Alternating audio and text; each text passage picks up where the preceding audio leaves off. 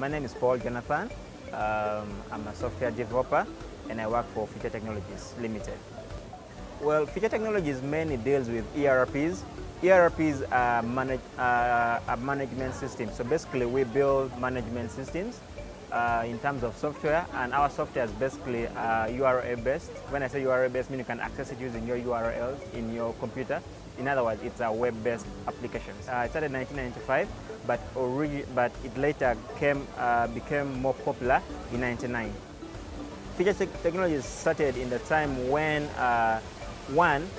technology was being introduced in Uganda, and you find out that these days what brings up technology is the gap between functionality and the gap between how do you deliver services. And at that particular time, we're trying to look for better ways to enhance management systems.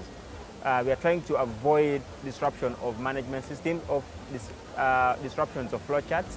So we end up finding out that Future Technologies came in the place where we are trying to limit all paperwork, because first of all, the management systems limits paperwork and also limits usage of lot of resources. Because I mean, you're accessing one system, and you're accessing one system at a go, preventing you from having different departments that will lead you to various activities. We tend so much to major in management systems such as procurement management systems, assets management systems, hospital management systems, and of late we are venturing into hybrid learning, building systems where students and big colleges and universities can access these systems.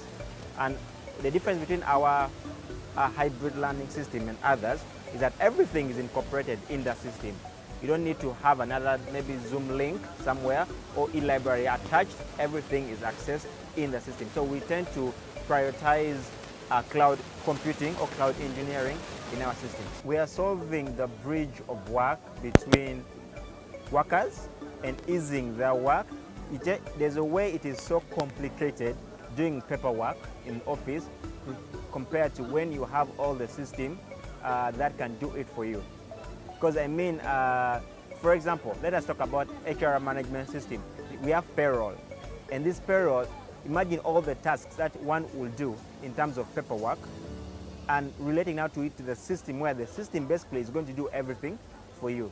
You just fit in the details of the employee and what the employee is supposed to get, and all the calculations are done for you in the system. So at the end of the day, employees are able to be paid without you tending to have a lot of paperwork or a lot of calculations or all the deductions. All that is done in the system.